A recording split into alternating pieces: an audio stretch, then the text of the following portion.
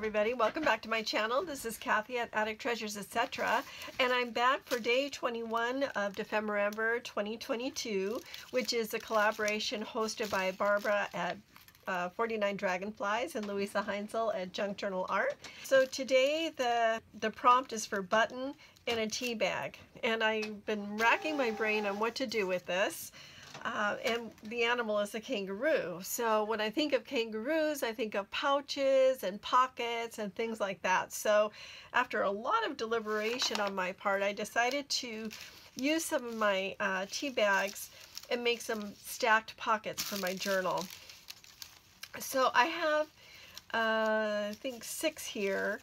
3 of them I've already trimmed down to get rid of the, the torn edges. And 3 I haven't, just because this is what I just now decided and figured out how to do. So I hadn't gotten that far with the other 3 yet. So what I think I'm going to do, though, to make them stronger is, let's see if we can get this right, is I'm going to Mod Podge them. And I'm going to start out with Mod Podge matte.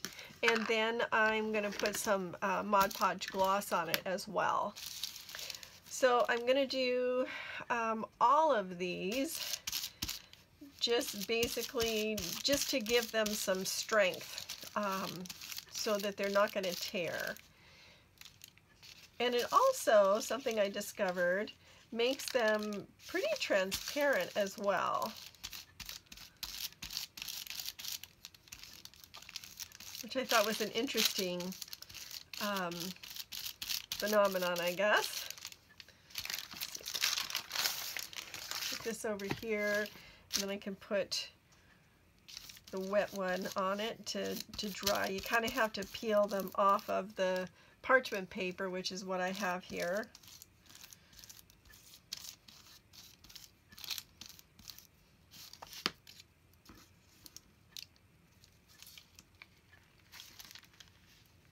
I was picking up even some of the color from the parchment paper below, which I use as a, something to protect my desk when I'm stenciling and inking and stuff like that. So, okay, so I'm doing both sides. And I'm just going to continue on with this, and then I'll come back after I've dried them all off. Okay, so I have Mod Podge on both sides of these tea bags, and now what I want to do is take some collage medium and put 2 of them together. And my thinking is that that's going to make for a stronger pocket. So I'm using this Distress Collage Medium. I'm going to use this smaller one, and then I'm going to put one of the bigger tea bags on top of that. And then I'll be able to trim it.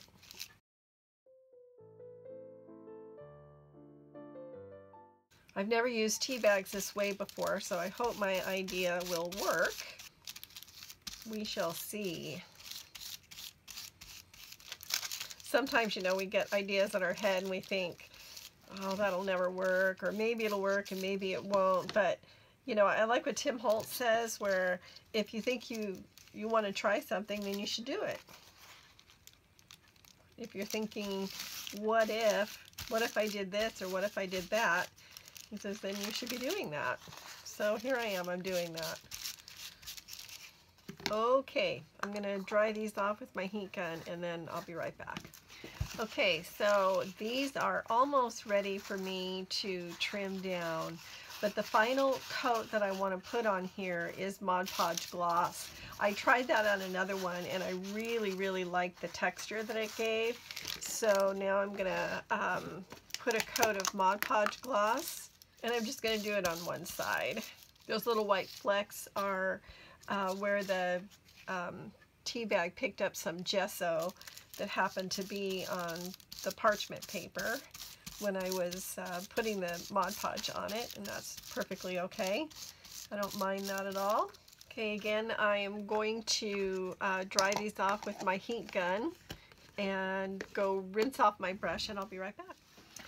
Okay, so now I'm ready to start trimming them, and like I said, I really love the texture of this with the gloss on it, and you can see it's almost transparent, very translucent with two, you know, layers. With one layer, it's even more transparent, but you know, I did the 2 layers on purpose. So I'm going to trim off the excess from the sides here.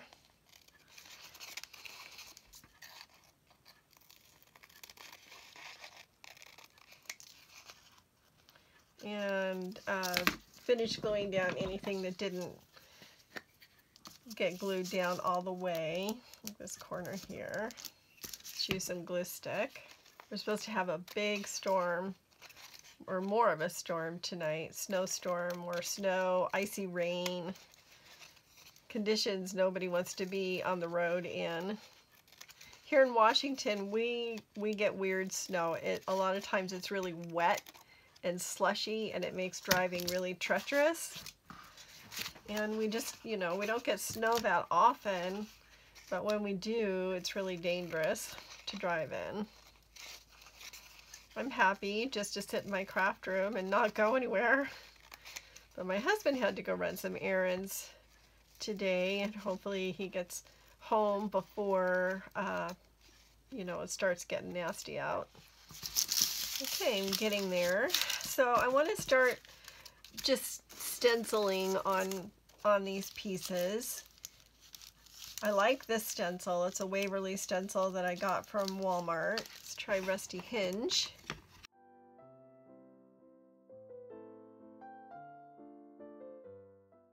Oh, I like that. Okay, that looks really good. Set that one aside. And I think for this one,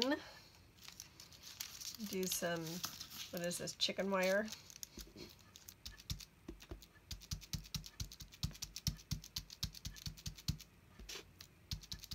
Maybe just some letters.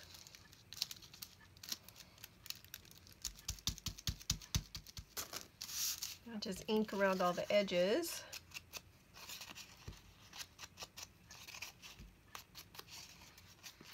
Okay, I'm going to sew around all of these, and when I'm done with that, I'll come back and we can finish decorating. So before I take this to my sewing machine, I want to attach this piece of lace. This is going to be the bottom pocket, so it's going to be the one that has the most decoration. So I'm just going to put some Fabri-Tac along the top and side edges there.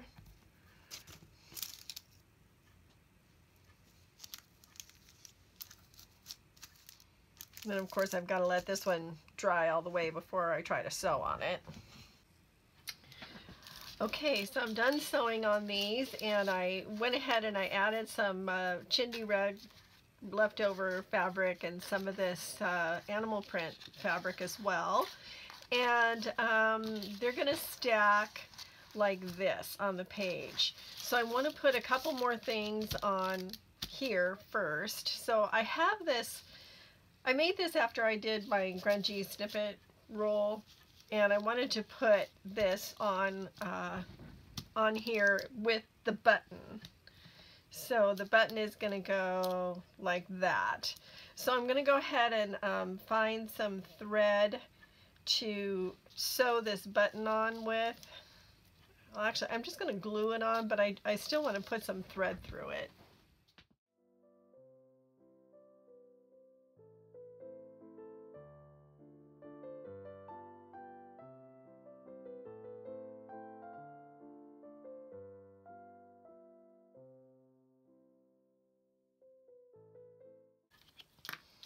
Just use some Fabri-Tac here on the back. Nice little glob, so make sure that it stays.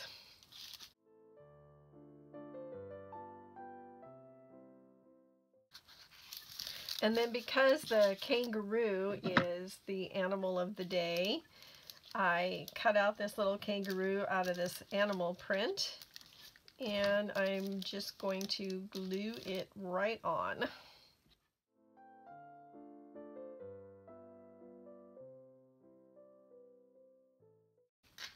Okay, I'm ready to put these on the page now. And the page that I've chosen is this one. And we'll put this one on the top.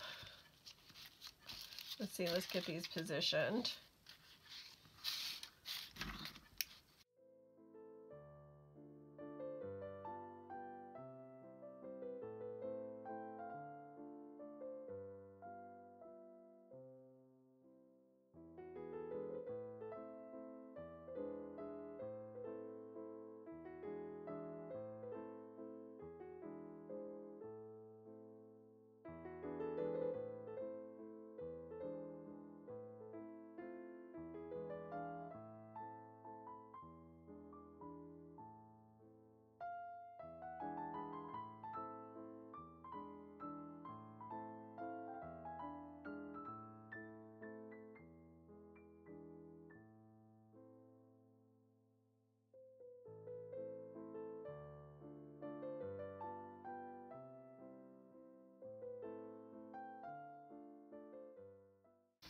Okay, so I think we need a few more buttons. So I have some of this paper left over that I did some inking on.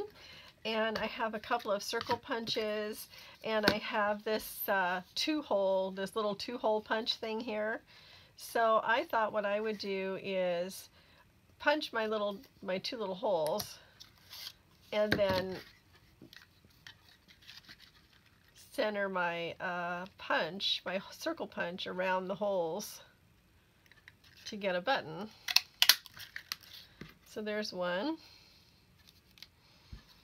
And I think I can probably get one more, maybe out of this one. We'll see. It says more than one layer on it though. There we go. Use the small punch, the small circle punch.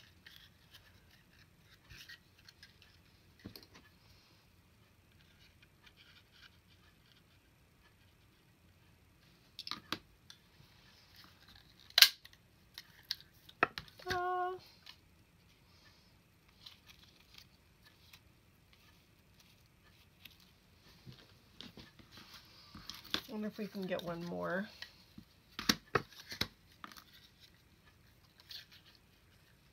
I think we can. If I can get this on there properly.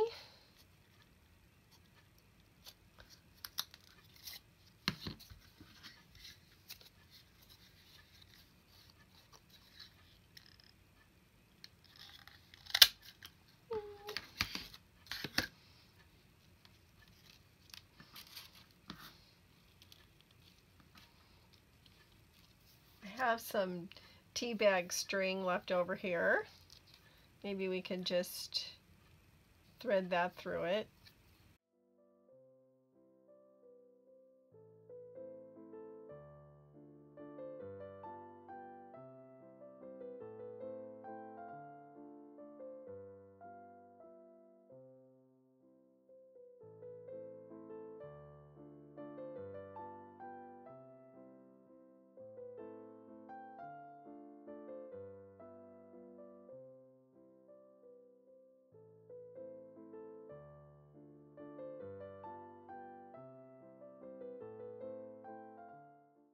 Okay, I love how this has turned out so far. Now we just need a sentiment. I'm going to put remember this, and let's just glue this on with some art glitter glue. Even though that's fabric up there, that's where I'm going to put this though.